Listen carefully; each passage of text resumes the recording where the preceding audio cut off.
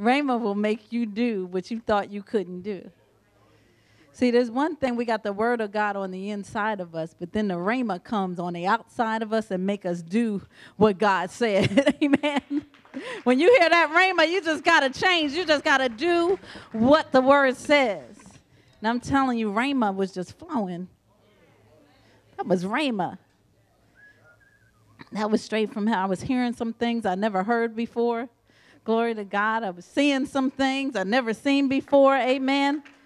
And I'm telling you, the Spirit of God was speaking, and some of you going to be doing some things that you never thought possible. Some of you moving out, and that song was so appropriate. We're moving out of the natural.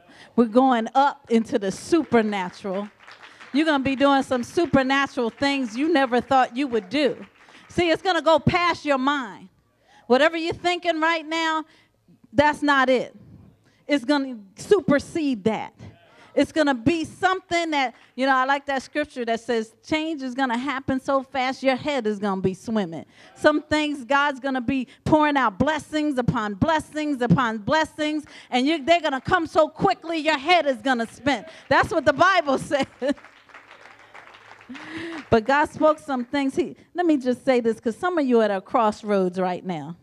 Now, I don't know if I'm going to get to my message either, but some of you are at a crossroads right now. And you don't know what to do because where you are is not producing anything. But you're afraid to go forward.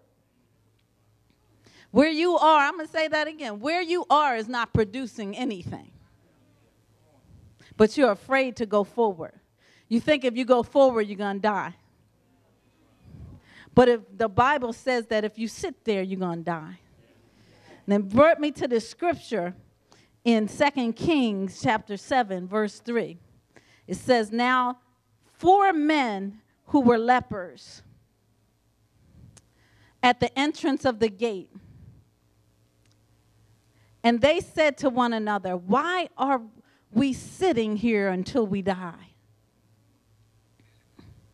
If we say we will enter the city, the famine is in the city, and we shall die there. And if we sit here, we will die also. So they're at a crossroads. What should I do? Should I go forward or should I stay right here? Because either way, I'm going to die. Either way, it doesn't look good. Either way, I don't know. I'm surely going to die if I sit here. And I'm fearing that I'm going to die if I go forward into the city. And so some of you are at a crossroads like that. See, and your dying is you're sitting here and not producing. A child of God, when they don't produce, they die. Spiritually speaking, because we were meant for increase. We were meant to move forward. We were meant to have greater, and we're not meant to be at a standstill. So that means we're dying when we sit still. But then we're looking ahead and God is saying some things, but we're afraid to take hold of those things. We're afraid to move from this spot that we're in right now for fear we might drown, for fear we might get in over our heads, for fear we might die. But let's see what happened to the lepers. And they were lepers. Nobody in here is a leper. Next verse. And they rose at twilight. See, they got tired of their circumstance. See, some of you need to have some holy dissatisfaction where you're at right now and get up and move. Don't matter what time it is. It says at twilight, they rose to go to the camp of the Syrians. And when they had come to the outskirt of the Syrian camp, to their surprise, no one was there. Come on. For the Lord had caused the army of the Syrians to hear the noise of chariots and the noise of horses, the noise of a great army. So they said to one another, look, the king of Israel has hired against us the kings of the Hittites and the kings of the Egyptians to attack us. That wasn't true, but they were hearing things. God made them think that. God confused the enemy. Therefore, they arose and fled at twilight. At the same time the lepers made the decision to move, the enemy moved. Glory to God. And they left the camp, look, intact. Their tents, their horses, and their donkeys, and they fled for their lives. I'm telling you, when God is on your side, your enemy doesn't have a chance. Your enemy doesn't have an opportunity to make a decision whether or not we're going to fight. The enemy has no defense against a child of God. You got to stop letting the devil beat you up, because you got to stop being afraid of the devil, because the devil is afraid of you. The devil is afraid of your God. And when these lepers came to the outskirts of the camp, they went into one tent and ate and drank and carried from it silver and gold and clothing and went and hid them. Then they came back and entered another tent and carried some from there also and went and hid it. See, they thought that when they got there, they was going to die. They was going to get killed by the Syrians. But look what happened. Just because they went, just because they decided not to sit there and die and go, then they said to one another, we are not doing right. This day is a good day of good news, and we remain silent. If we wait until morning light, some punishment will come upon us. See, they still had a little twisted thinking. Now, therefore, come let us go and tell the king's household. And I'm telling you, I'm not going to read the rest of it, but what happened after that was nothing short of a miracle. They began to come into things they never thought they would. They thought it was going to be famine. Instead, they found what? Plenty. They found plenty. See, that's why you can't be afraid to step out. That's why you can't be afraid to step out on faith when God tells you. When God tells you to do something, just go do it. What you going to do otherwise? Just sit there and die? Sit there and twiddle your thumbs? Sit there and watch television and eat bonbons and gain 50 pounds? What are you going to do? Are you going to step out and do that business, get into the ministry, push the church's agenda forward? Or are you just going to sit there? And Pastor Robert says something key about houses. He was talking about how we think too small.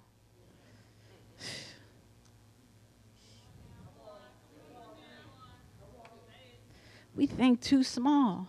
We think like this.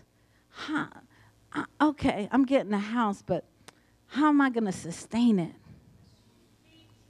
I got to say, I can't break off God a big offering. I can't break him off the tithe because I need all my money to pay for this house. You think too small. You don't have God's thoughts. See, because it is he that gives you the power to get wealth. It's not you. And so if he gave you that house, he's going to sustain the house. You have no business trying to sustain that house. The only business you have is giving to the house of God so the house of God can be sustained. God takes care of your house. You think too small. You're thinking about things you shouldn't even be thinking about. God can never work in your life like that. See, there's some supernatural things that are about to happen in this ministry that's going to blow your mind. If you're not ready for it, it's going to blow your mind, and it's to the tunes of thousands and maybe millions of dollars.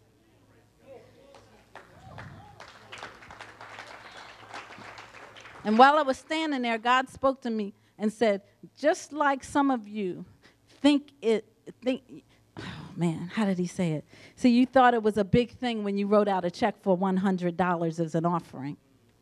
You thought that was a big thing. See, but you're not going to be writing out $100 checks. The anointing on this ministry is that just like somebody writes out a $100 check and don't flinch, you're going to be writing out a $1,000 check and not flinching. $1,000 check, that's going to be the norm. And I'm not talking about some distant future. I'm talking about right now. I'm talking about tonight. I'm talking about this Sunday. You're about to write a $1,000 check and not flinch.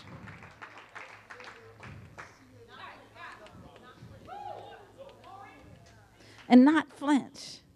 I'm about to do that myself. Glory to God. Because I understand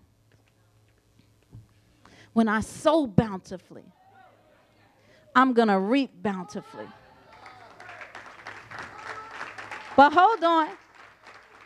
I don't have to wait to reap. I don't have to wait to reap. The fact that I can write the $1,000 check out means I already got a harvest. And there's more harvest to come on that seed. But I'm telling you, we've got to start sowing like where we want to go. Like we've already arrived. Because truly we have. And see, it's going to be the people in this ministry that take this gospel to the world. We're not going to have a want. We're not going to have to go on TV and beg for money. Oh, please send in money or we going off the air. That's not our confession. That's not our confession. God's paying that bill. And he's paying that bill through the faithful giving of people like you that's ready to go to the next level, that's not letting anything stop them, that's not having any limitations on their life or their pocketbook. See, and some of you don't understand that. Some of you are looking at me like this. When's she going to preach her message? I am preaching my message. Then you say, when you going to let us sit down? I don't know. If you can sit, sit. If you can't, just stay standing up. But see, God, and see, it's right. We got to be standing at attention when God is talking like that. I'm telling you, Pastor Robert and I were at a conference over the last few days. First, before that, last week we were down at Victory. And they had asked us to speak down there on Friday. But it was a celebration of their Victory, Virginia church's 12th anniversary, but also their new building dedication. And their new building is about 200,000 square feet. I don't know if you understand that in terms of square feet, but this building is about 21,000 square feet. That one's 200,000 square feet.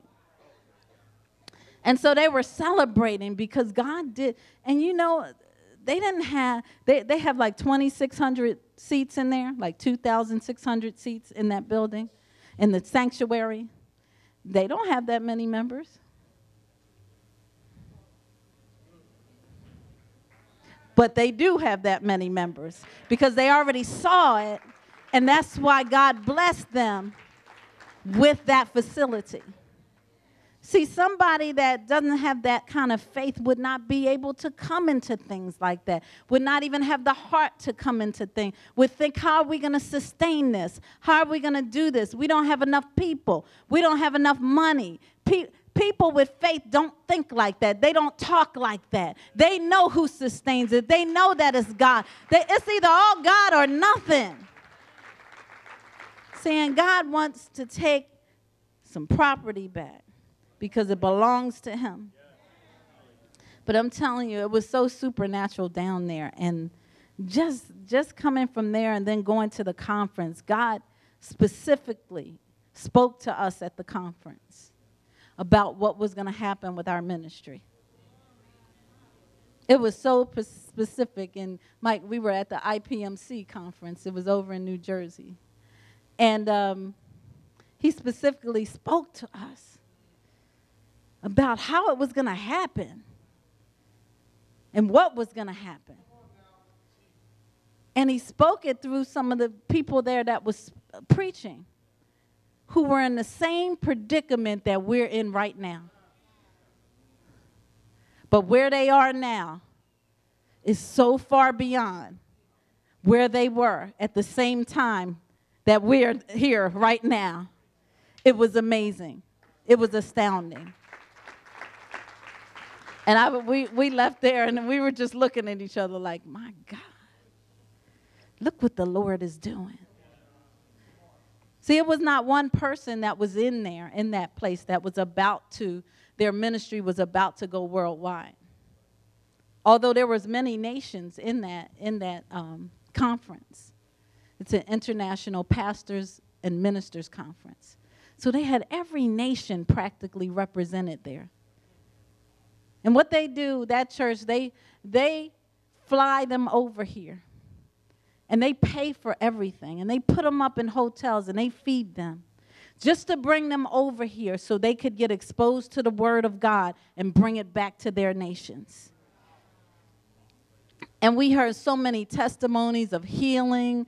We heard cancer being healed, like, you know, a person that had like stage 4 cancer being healed. We heard some other miraculous stories that people were experiencing because they connected with this ministry and because of the word that was being preached. And you know, like Pastor Robert said, we met some people from different countries, and we have been going there for a few years, several years, and we already know people from these other countries. But I'm telling you, it was nothing like this time where we're about to go worldwide in 200 countries. Nobody there was about to take that step. Nobody in that there was thousands of people there. Not one of them was about to take the step that we're taking. Whether their ministry was small or large, none of them. And we were just astounded by what God was doing, because the testimony of that man to say, he said, I had 12 members. 12 members, and he was confessing that God told them to go to the world, told them to go to the world on television, told them he said, and the people just, it was quiet, like they didn't believe it. But he kept confessing it, And of course, over the years, the ministry grew a little, you know, but not like it grew when he stepped foot on television. And from one point on, when he stepped foot, I'm telling you, the numbers he quoted were astronomical. Astronomical. And now they're all over the world on television, and they have 600 and something employees. 600 and something employees. There was a woman who, she was making $200,000 or more working in marketing. She quit her job, went to the work for the ministry. Wait a minute, hold on. You thinking she was making good money. $10 an hour on the phone. God sent that woman to that ministry with all that expertise. And she was willing to accept $10 an hour. And I know she increased from there. But I'm just telling you, God's going to begin to send people that, like Pastor Robert said, that are our kind, that connect with us, that you know, they just resonate with us. They have the same spirit as us, but they didn't know us. But God had to bring us to them so that they could know us. Just like God brought you here and you met us and you knew us and you knew you had to connect there because you were our kind. Glory to God. You were just like our spirits connected.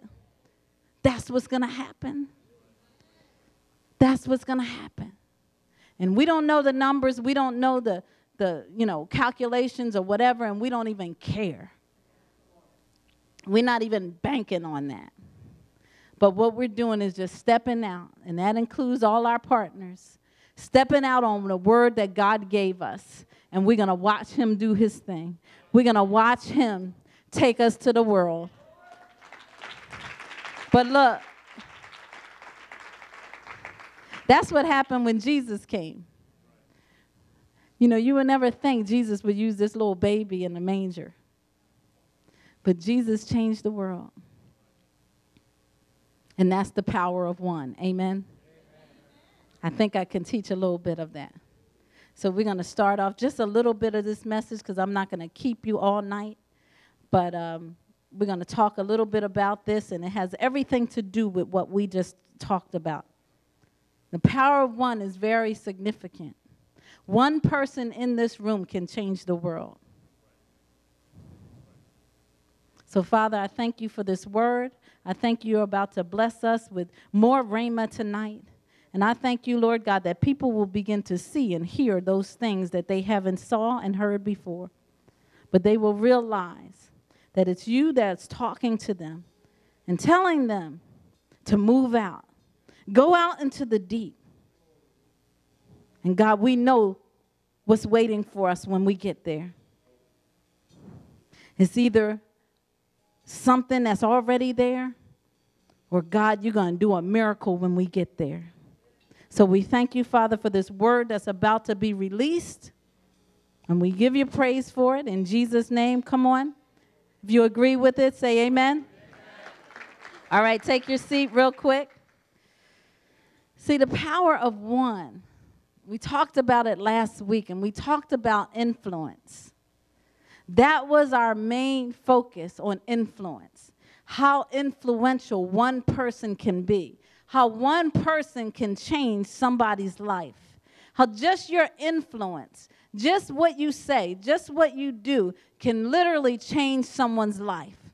And then not only that, because of your influence changing that person's life, then there's a ripple effect because that person will change somebody else's life and that person will change somebody else's life. So there's a ripple effect that happens. And that's how one person can change the world. Now, the Holy Spirit is being released these days with, you know, his fullness. And see, you know, some people, they just come to church just because it's a nice thing to do. But God is doing some awesome things in these days. This is not church as usual. This is not religion. This is God's agenda being placed in our hands so that we can move it forward in the earth. And a lot of people think that, you know, the church is in the world and the church is subject to the world. But that was never God's intention. God's intention was that the church now would lead the world. And the world would facilitate what the church is doing, not the reverse. And so the church is meant to have a prominent place, not just place, but to have the dominion over this world. But see, the church hasn't been acting like that. The church has been out of place.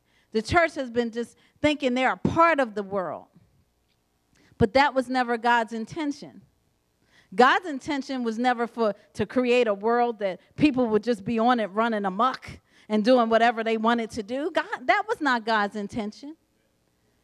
His intention was for the church to flourish in the earth, for the church to spread in the earth, and for the church to be the rule in the earth.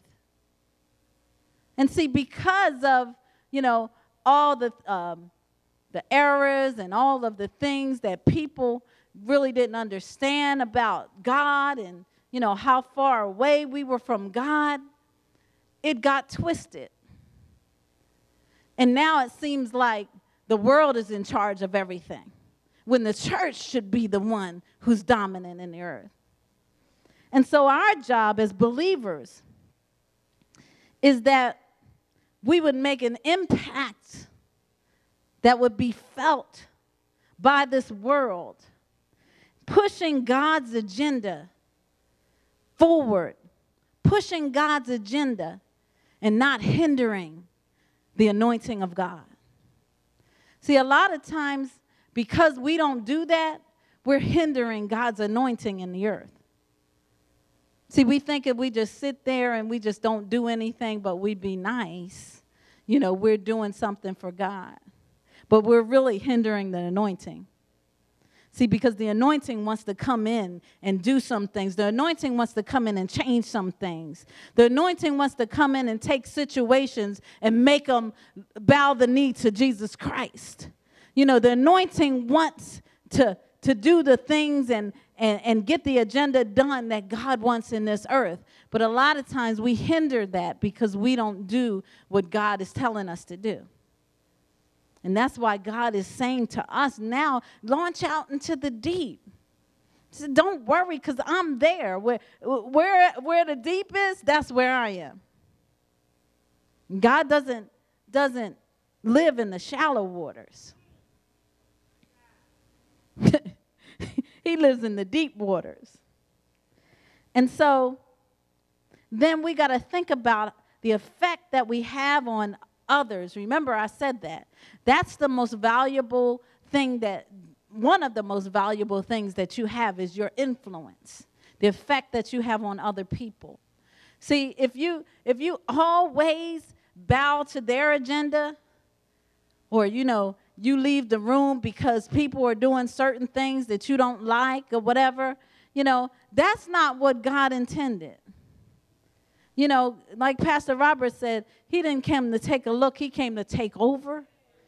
That's what God intends for us to do, to come in and take over. And I'm not saying you beat people up and you hit them over the head with the Bible and all that kind of stuff, but you go in with your agenda and you don't let them change you.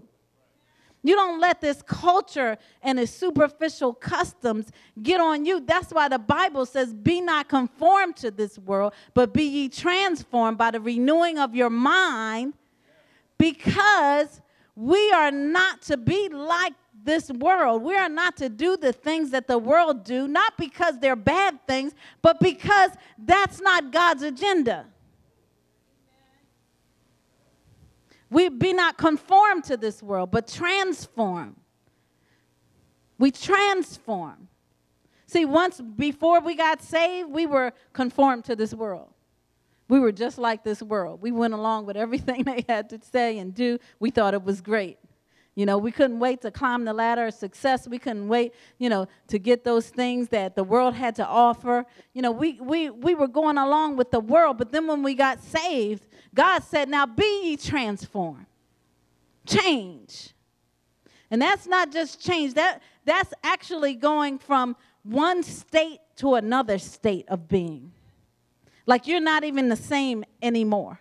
Nobody would recognize you. And that's the kind of transformation he's talking about. And so he wants us to take that transformation to the world and let that influence have a ripple effect in this world. And that the lives you touch, one person touch lives that will ultimately change thousands of lives. And see, Pastor Robert and I, we're going on the Word Network. We're going on to millions of people. Glory to God. And we're just one. You know, we're just one. He's one. I'm one. Just one person. But it's about to have a ripple effect in the world. And so one thing that we did now has the power to change lives. See, and, you know, today's church, they're always trying to be, you know, minister to, we got to minister to the culture, the current culture that's out here now. We got to get the millennials, and we got to minister right to where they are and all this stuff. Since when did the gospel change that we can't minister the same way that we've been ministering through the power of the Holy Ghost? Since when? So we can't change because of culture. See, when people really get hit by the Spirit of God, they don't care nothing about no culture. They don't care how old you are. They don't care how young you are. They don't care about any of that stuff, but they care about what the Holy Spirit is doing, how he's working in my life. And so we've got to understand that we are meant to transform. But one thing you need to know, I heard this quote, think twice before you speak. because your words and influence will plant the seed of either success or failure in the mind of another. Be careful what you say to people. See, that's your influence, what you say. And even in the Bible, in Proverbs 18:21, it says, death and life are in the power of the tongue, and those who love it will eat its fruit. And so we got to understand that words have power. The words that come out of your mouth can literally build somebody up or destroy them. And so we've got to be careful about our influence. We got to be careful about what we say. And you know, it's subtle. It's subtle, particularly with Christians, because sometimes you'll say something to make somebody think, oh, I thought they was a Christian. That's your influence. If something you say that comes out of your mouth is questionable, makes people think twice about whether or not you're a Christian, then something's wrong with your influence. See, what you say out of your mouth is important. Think twice before you say something. Don't just run off at the mouth saying any old thing, because you're influencing people. And that influence has what? A ripple effect. Glory to God. And so, because of what just one person does, someone else's life is changed. Let's go to Romans 5:18. And let's see how important that is. Therefore, as through one man's offense, judgment came to all men. Just through one man's offense, judgment came to everybody, resulting in condemnation. Even so, through one man's righteousness, the free gift came to all men. One man's righteous act, the free gift came to all men. One man, one righteous act, free gift came to everybody, resulting in justification of life. Now let's look at 19. For as by one man's disobedience many were made sinners, so also by one man's obedience many will be made righteous. Amen. So what is your influence? Is it an influence of disobedience to the word of God? You know, again, it's subtle.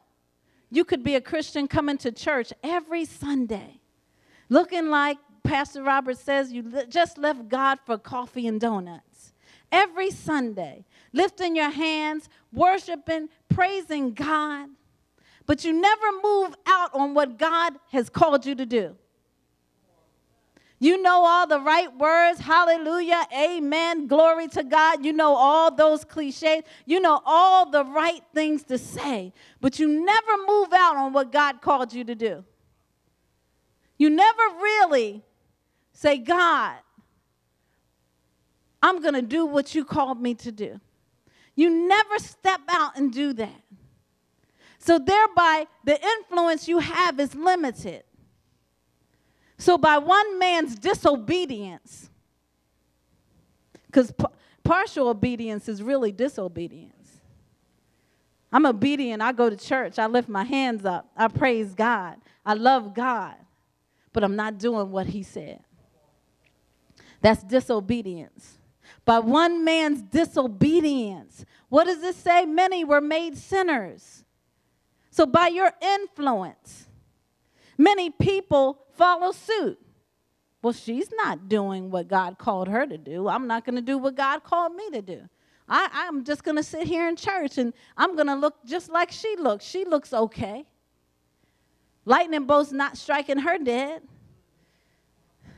Bad things are not happening to her life, so I'm going to do the same thing. You see? It says, so also by one man's obedience, many will be made righteous. So, not only am I coming to church every Sunday, every Wednesday, every time the door is open, glory to God, because, you know, I'll tell you about that in a minute. I'm doing that, and I'm coming in, I'm giving my tithes, my offerings, worshiping God, doing what every Christian should do. Not only am I doing that, but I'm stepping out in the gifts that God has planted in me and doing those things that he has called me to do. I'm singing on the praise team. I'm playing in the band. I'm doing the work in the media. I'm preaching. I'm doing all those things that God has called me to do. See, but some of you, those things he called you to do are even more than that. And you're about to step into those things. See, it's on your heart and it's on your mind. You know, you've been working diligently. You've been just putting your hands to the plow and not looking back and just doing those things that the pastors have asked you to do. But God's calling you out into the deep. God's telling you to take some steps. And see, the more steps you take, the more steps other people will take. That's how it works. That's how we get the kingdom of God's agenda in this earth. Because of what you do. It sends a signal to everybody else. Because of what I don't do, that sends a signal to everybody else. And so, it says that we all have to have a vision. We all have to have goals. God made all of us goal-oriented. And the Bible says in Proverbs 29:18, without vision, people perish. So if you don't have a vision, I'm going to go one step further. Without fulfilling the vision, people perish. Because you can have a vision that God gave you, but you're not fulfilling it. You're not taking one step towards it. And you're perishing. Just like those men who were sitting. It wasn't until they got up and faced their fear that they came into everything that they thought they couldn't have. And so God wants us to know that without a vision, without stepping out into this vision, we're going to perish. That's why Pastor Robert and I are always casting vision. Not just for ourselves, but for you. So you can catch your vision. You see us fulfilling vision, then you're going to fulfill vision. You see us taking steps of faith, then you're going to take steps of faith. You see us doing things, going out into the deep, you're going to come out into the deep. Glory to God. And so it's all about influence. One person's influence can change the world. And so we don't have time for complacency. We don't have time to be lazy, insecure, fearful. Those things shouldn't even be in your vocabulary. It's time out for all that stuff. Time out for all that stuff. You be coming to church. People come to church looking, I just need God to deliver me from the spirit of fear. He already did. He already delivered you from that spirit. Now it's time to do something. Now it's time to launch out into the deep. You know, you're letting the spirit of fear hold you back when it doesn't have to. You don't come to church just to get delivered from the spirit of fear, just to get healed. God already healed you. He sent Jesus, and by his stripes you were healed already. Now get to work. Get about doing God's business in this earth. I feel like that's what God wants to say sometimes. Like, come on now. I already did it for you. Let's get to work. Let's get the job done. And so God won't do anything for you that you can do for yourself. Amen. If there's some things you can do for yourself, do them. But don't sit around waiting for God to do it. Because he's not doing it. He's already light years ahead of you. He's waiting for you to do those things that you can do. So now he can do the things that he can do. Oh, man. I feel like, God doesn't get frustrated. He has patience. But he wishes, above all things, that you prosper and be in health, even as your soul prospers. Above all things. And he delights in the prosperity of his people. Now, our church has a vision. What is our vision? Abundant Life Family Church. It's a multicultural, family-oriented Christian worship church that teaches the abundant life, thus growing whole people, body, soul, and spirit, who prosper in all that we do, showing God's love to everyone, and reaching the lost at any cost.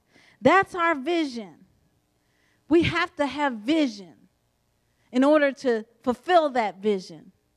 But even throughout that vision, there's something that you got a key on there, that we want to show the love of God to everyone.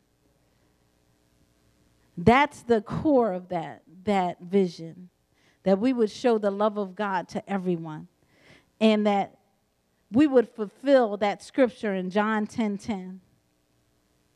Because the enemy will come and he'll try to steal from us. He'll try to steal vision. He'll try to steal everything that you're believing God for. He'll try to steal your health. He'll try to steal anything from you. In John 10:10, it says, the thief does not come except to steal and to kill and to destroy. It says, I have come that they may have life and that they may have it more abundantly. More abundantly.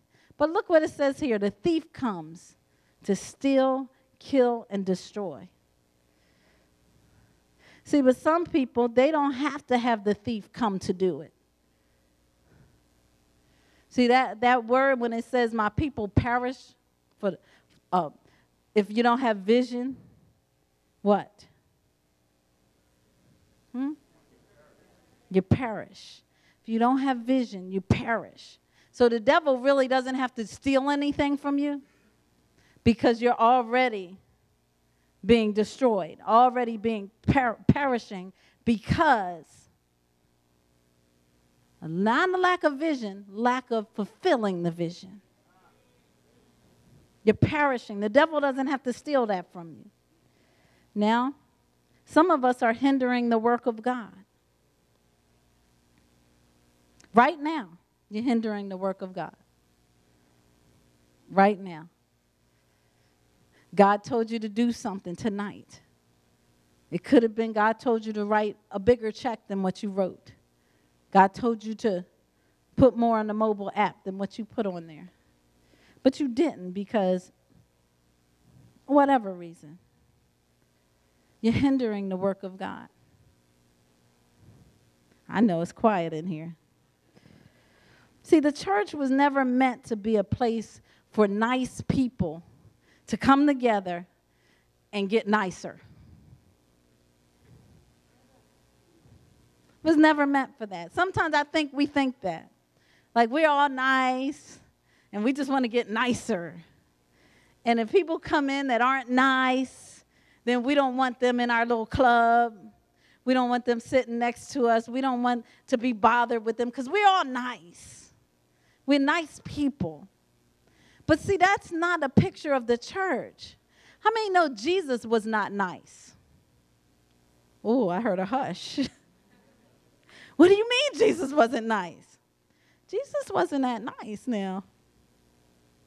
He went into that temple and turned over those tables. Is that nice? Would you do that? That's not nice. He called the disciples, not the disciples, the Pharisees. He said, your father is the devil. Is that nice? He called them a bunch of hypocrites, sepulchres. He said, you're rotting on the inside. You know, he often told people about themselves. Was that nice? So why are we worried about being so nice all the time? See, the Bible says he didn't come to bring peace, but a sword. And so we have the wrong idea about Jesus. I'm not saying Jesus was a roughneck. I'm not saying he was a thug. I'm not saying any of that. Not saying that. But what I'm saying, his agenda was not to be nice. His agenda was to come up against the enemy, cast out devils, heal the sick. How many know that's not nice? But we got to get unnice and get into the trenches and deal with devils. And how many know if I say, devil, please leave, he's not going to go? I got to bind him. I got to cast him. I got to tell him. I got to demand that he leaves, or I'm going to kick him out. I know we've been praying for people, and I want you to continue to pray for the people in this church, that no devil, no spirit of infirmity will overtake their bodies and try to take them out of this world prematurely. We're lifting up a standard against that. We're lifting up a standard against the devil, and we are telling him he has no rights to the bodies of the children of God. And he's not going to take it because we're going to kick him out. And see, Jesus didn't have time to be nice because he was on a journey. He was on a mission to kick the devil out. And you can't be nice when you're doing that. And so some of us got to get our minds straight, our minds renewed when we're talking about dealing with kingdom. You know, because there's a lot of devils. As we go up further, you know that saying? New levels, new devils. There's worse devils as you go up in God and in the things of God. So we've got to be praying. We've got to be, praying in the spirit and doing battle in the spirit realm and not thinking, oh, everything is rosy and nice. See, we've got a job to do to influence the world. And we're not going to get that done by being nice. And I know I'm blowing some people's theology, that you think you should be nice all the time. And I'm not saying nice is not the same thing as, I'm not saying being rude. You have to be rude and obnoxious. Don't be rude and obnoxious. Look, but don't take no for an answer. Don't let anybody take advantage when we have the advantage. Walk in God's favor unashamedly. See, we've got to understand that we are ambassadors for Christ. Where's my scripture for ambassadors? Glory to God. I think it's found in 2 Corinthians. Somebody find that scripture for me because I'm skipping down. Here it is. 2 Corinthians 5:20. Says, now then, we are ambassadors for Christ, as though God were pleading through us.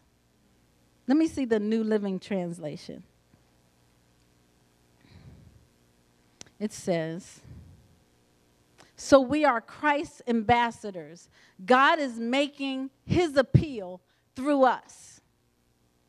We speak for Christ when we plead, come back to God. See, we are called, and I'm going to skip some of this and we're going to pick up next week. We are called to reconcile this world to God. We have been given the ministry of reconciliation. That's our job. And as ambassadors for the kingdom of God, we are making God's appeal through us. Through us, God is speaking. And we are appealing to the world. We're persuading them to come back to God. God wants the world to come back to him. He wants it reconciled unto him. See, he reconciled us back to Jesus, and now he's given us that job to go out and reconcile the world, not to just be nice. And so when we talk about outreach, when we're talking about bringing people to church, bringing people to the kingdom of God, look, that's our main job. Our main job isn't to be a greeter or usher or work in children's ministry. Our main job is to reconcile people back to God. As ambassadors, we are pleading with you to come back to God. And we can't get that done just through being, working in the church. We've got to be a church without walls. We've got to understand who we are. And we've got to stop trying to be nice all the time. We got to invade the devil's kingdom just like he's trying to invade ours. Look, he's scared of us. we got to stop saying, oh, I saw the devil. The devil was on my trail. And, I was doing my best just to get away from him. The devil better get away from you, because when you know who you are, he's scared of you. You don't have to be scared of him. Since when was the Holy Spirit scared of the devil? Did you ever see the Holy Spirit all beat up and bruised from the devil? No. You got to have bite marks from the devil? No. The Holy Ghost, there's no match. The devil is no match for the Holy Ghost. As soon as the Holy Ghost comes on the scene, there's no demon power. There's no demon power. And so we got to understand that. We got to stop running from the devil. And we got to be about our Father's business. We are ambassadors for Christ. He's got to be pleading through you to bring others back to Christ. See, that's the power of one. That you as one person would reconcile someone back to Christ. And that they would reconcile somebody back to Christ. And that they would reconcile somebody back to Christ. And there would be a ripple effect on this earth if every one of us reconciled at least one person back to Christ. And if we did that, if we committed to do that today, this church would be packed. We wouldn't have one empty seat. And so I hear God saying, don't wait till you go on TV to fill this place up. Fill it up now. Reconcile somebody back to me now. So that's our assignment. Let's stand to our feet.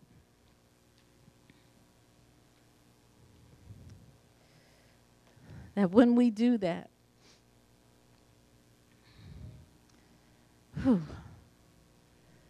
that ripple effect will be felt throughout this community.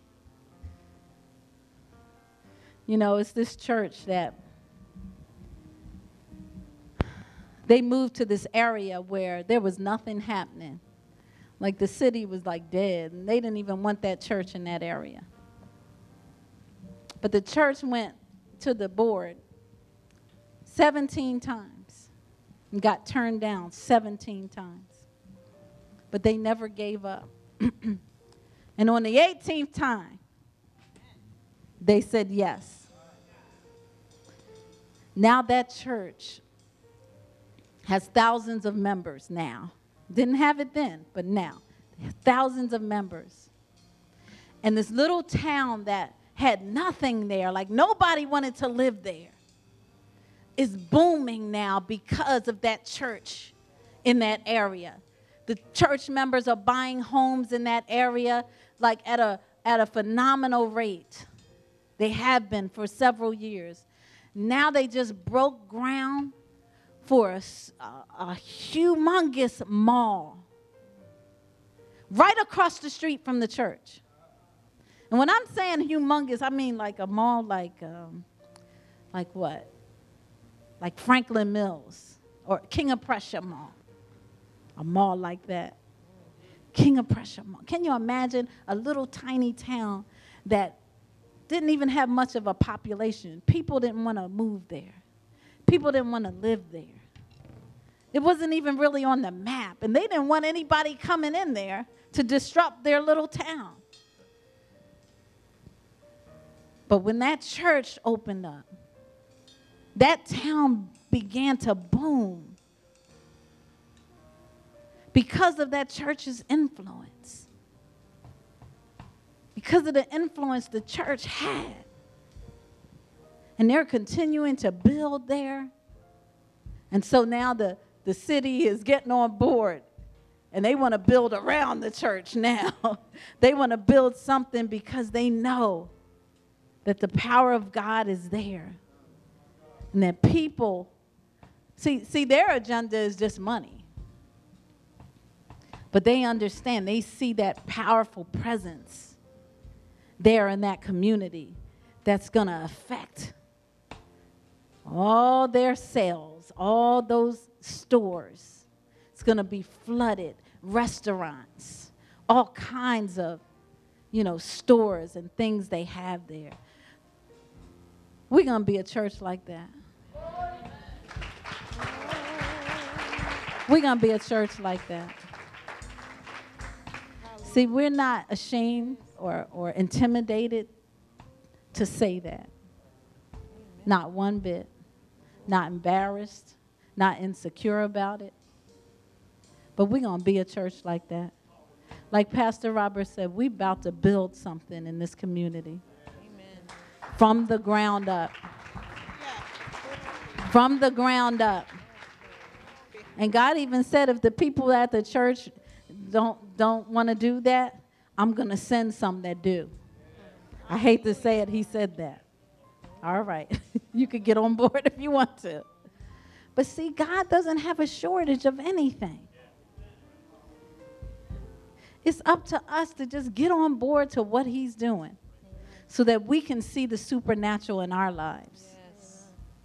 And it's going to start by you influencing one other person. One other person. Let me see next Wednesday that the attendance in here doubles. Just bring one person with you next week. Just one. That's everybody's assignment for next week. Bring one person. And if you're a couple, you got to bring two. See, because it's individual.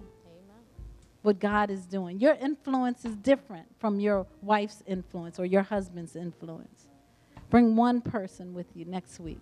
And we're going to see what happens, what God is going to do. I'm telling you, it's going to be phenomenal.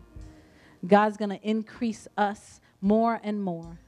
And our light is going to shine more and more. And I just keep hearing that we're a city on a hill, glory to God. That we are salt in the earth, glory to God. That we're going to make a difference in this community and in this world. Look, something so obscure that wasn't even on the map. A church that nobody even ever heard of. It's about to change the world. Amen. About to change the world. So, Father, we love you. We thank you. We give you praise in this place. We thank you for the time that we had together tonight, God. We thank you for your rhema word that came, God, and we received it, God. And now we're able to walk in that word. God, we won't be afraid to move out of our complacency, Lord God, and walk out into the deep where you would have us go, God, because we know that you're going to meet us there, God. Either something's there for us to get or you're going to meet us there and make it happen. So we thank you, God, right now that everyone under the sound of my voice is on the move for you and that we will be influencers for the kingdom of God. We will be those ambassadors being Christ to people, reconciling them to God. So tonight, God, we thank you. We didn't know what was going to happen tonight, but we do know that you moved on our behalf. And God, we'll never be the same. In Jesus' name. Come on, give God a shout. Hallelujah. Amen, amen. And tonight, I'm just going to do one thing before we go. I'm going to open the doors of the church. Anyone wants to be a part of this ministry, you want to officially join this ministry, you want to be a part of this ministry because, some things that you heard that God is doing and you want to be a part of that. If you're a visitor or you've been here visiting for a while and you are not a member, and amen, we should have some visitors. If that's you and you want to be a part of this ministry, just wave your hand at me. Come on up. Oh, praise God. Come on up. Come on. Anybody else? Any other visitors? I don't like to take for granted that we're all members on Wednesday night. Amen. Let's give God a praise. Come on.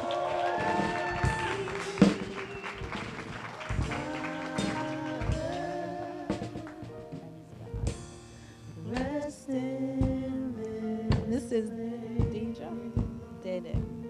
This is Dede, and she's coming to be with us She's going to be a full member at Abundant Life. Amen. And wait. She's from Liberia. But she lives here now. But I'm telling you, God is going to send us people from all over the world. So just welcome her to Abundant Life. She's excited about it. I already talked to her about it. And we're excited to have you. We thank God for you. Your life will never be the same.